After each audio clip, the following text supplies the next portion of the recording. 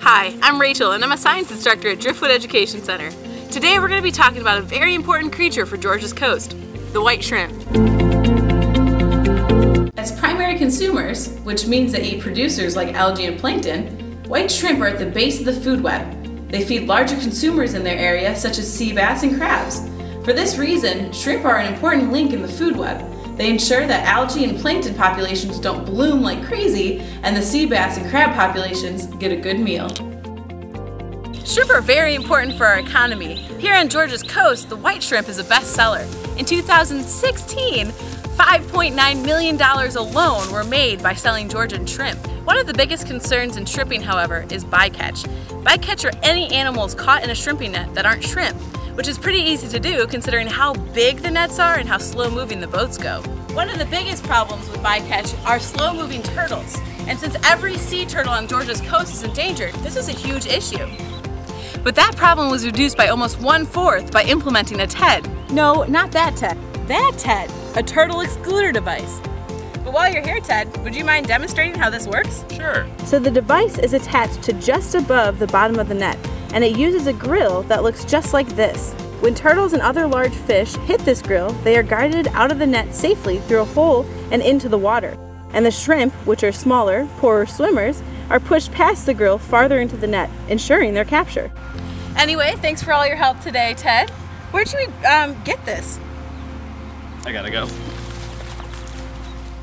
There's lots of reasons that we're grateful that shrimp exist, but let's talk about how they live their lives. Dissection is an essential part of scientific discovery.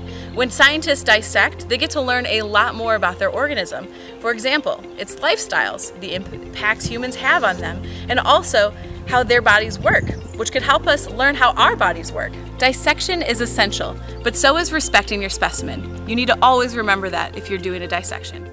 So here we have one of those famous white shrimps of the Golden Isles.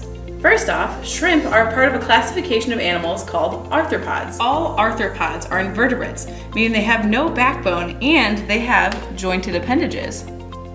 They also have segmented bodies and a hard exoskeleton. This exoskeleton provides support and protection, but as these creatures grow, they'll actually have to shed and replace these exoskeletons in a process called molting. Shrimp are actually pretty talented at swimming backwards, and that's due to their tail fin. As you can see, it actually houses two different appendages. It has the telson and the uropods. The antennas here are used for sensing its environment. These guys are what we call benthic, which means they move around exclusively along the bottom of the ocean. Other benthic animals include hermit crabs and flounder. Shrimp and crabs need these antennae to sense what's around them because of the dark, murky water. Shrimp have compound eyes, which means they have many tiny little lenses inside their eyes that create a lot of different images. This helps them get a wider field of view than humans have. If you look right here, you can see that we found the shrimp's gills.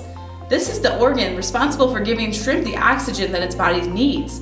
When immersed in water, the gills fan out to increase surface area so they can get as much oxygen as possible. Here we have removed the shrimp's exoskeleton to get a better look at some of the internal anatomy. When people eat shrimp, they often eat it deveined, which means that they remove this black part of the shrimp. But that's actually not a vein at all. It's actually the shrimp's intestines, and it's black because it's filled with the food that the shrimp likes to munch on around here to gain plant matter, also called detritus. Here at Driftwood, we don't like to waste anything. So now that we're done with our dissection, we'll use our specimen to feed some of our larger fish. In fact, our sheep's head fish loves munching on shrimp like this.